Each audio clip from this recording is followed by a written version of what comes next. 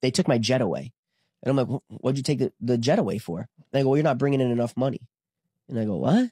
I go, I'm the biggest bettor in the city for the last 6 months. And they go, well, it's not enough.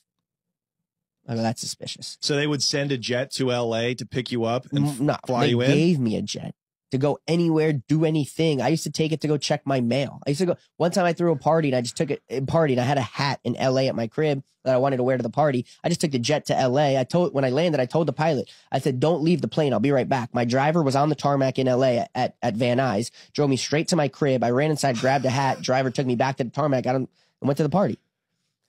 I just used it like it was I used PJs like it was an Uber. They took that away. And I go, that's weird. I'm the biggest depositor in the city for 6 months. Yeah.